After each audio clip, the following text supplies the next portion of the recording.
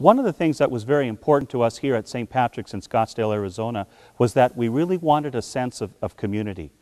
So the big challenge then was to move into a larger space that seats over 1,200 people. How can we remain intimate? How can we keep the challenge of people being involved in a community spirit and in liturgy? The Pews have really been able to capture that sense of spirit. Probably one of the most beautiful things about this building is not only the artwork and all, but what's most important is the people gathering together and the people being able to see one another in prayer.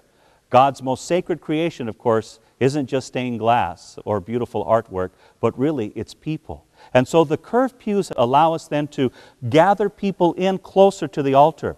Our particular altar is circular in nature, which really allows people to approach the altar from all sides. We are very pleased with our pews.